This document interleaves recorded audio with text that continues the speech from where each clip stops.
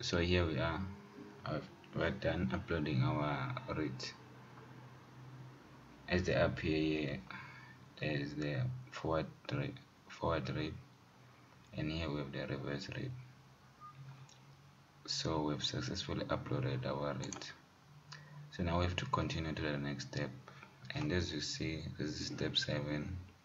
So only one step is remaining, the review and submit step. So we'll press continue.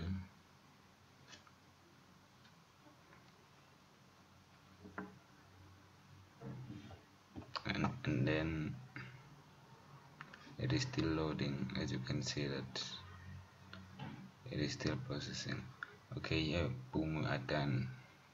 This is the last page. This is the review and submit page, and as you can see, our data is here. We've got our reads here, and then like my corresponding email address, which I will quickly pass here. And then here we've got like project information that we uploaded before and we wrote before, including project type, title of the project, description of the topic, and relevance of the topic of the project.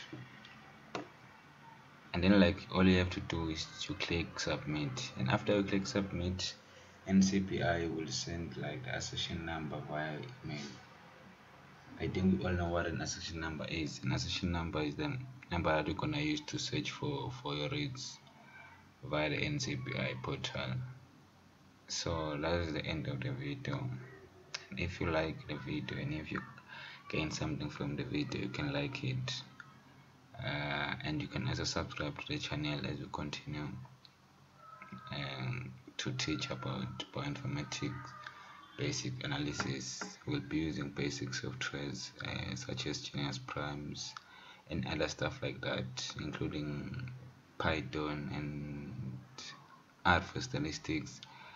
So that is part of our scope. So yeah, you can click like and subscribe to our channel. Thanks for tuning in.